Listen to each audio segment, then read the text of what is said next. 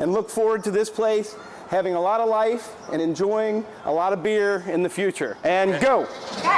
Yay! Cheers to a new start for a once struggling brewery. Back in January, the brewer put up this social media post that said in part, "Truth, this could be our last week." That first week, we had so much support from the community. It was amazing. In those 9 weeks, co-owner of 16 Lots Southern Outpost, Del Hall, says they've gained 2 new investors and reworked their business model. So when we first opened 10 months ago, we had about 44 employees. Now, 10 people are on the payroll. There is still great beer, live music, amazing views, and food.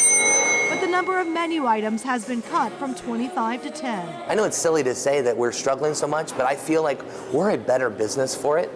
And because we're a better business, we're more efficient.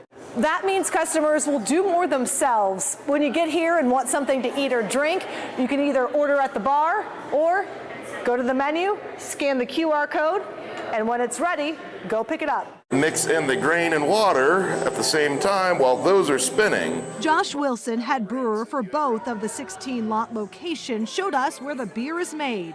6 fermenter tanks hold a variety of different types. In our Mason locations, a little bit more of our traditional core beers. Down here, it's a little easier to brew some of the big style stouts, the big hazy IPAs. The beer and the views from Newport on the Levee into downtown Cincinnati is what Hall hopes customers see as a big draw, a draw that keeps them coming back for more. Megan Mongello, Local 12 News.